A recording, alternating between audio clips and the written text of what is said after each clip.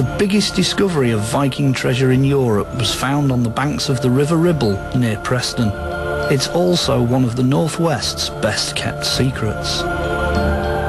Two experts, bioscientist and Viking expert Steve Harding and county archaeologist Peter Isles, helped me to piece together the story of the Cuerdale Hoard.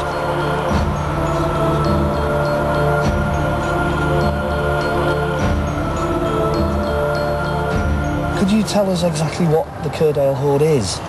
Well, the Cuerdale Hoard is a large collection of silver. It's one of the biggest collections of silver ever found. It's dated to the very early years of the 10th century, about 905, but it contained a very large number of coins, a large number of silver ingots, and what we've referred to as hack silver. That's jewellery, arm bracelets, that kind of thing, being cut up and used as effectively currency.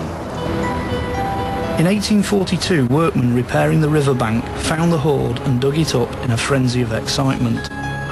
The Cuerdale Hoard was vast, numbering over 8,500 coins, jewellery and silver bullion.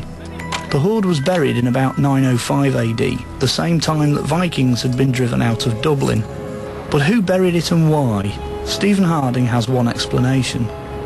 Was this treasure used for some sort of war chest for paying armies of Vikings for the various campaigns that were going on in that period? So we're looking at a sort of central cache, if you like, of material wealth, which is then doled out to the different forces involved in coming into the north and taking over, very much like you say, as a sort of a war chest to pay off the warriors. 40 kilograms of the stuff, yeah. So from the few thousand surviving pieces we have, the figure could be as high as 7,000 or 8,000 pieces. 7,000 or 8,000 coins. And then on top of that, 1,000 or so pieces of ingots themselves, and who knows how much jewellery. So in terms of a lost treasure then, this is something which is actually vast. It's an enormous amount of wealth for the Dark Age period, isn't it? And it's, to some extent, it's just disappeared into the writings of history.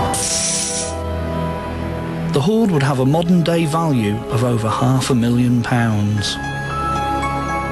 Regrettably, the treasure was split between 41 British and foreign institutions and more than 170 individuals, many of whom are now unknown.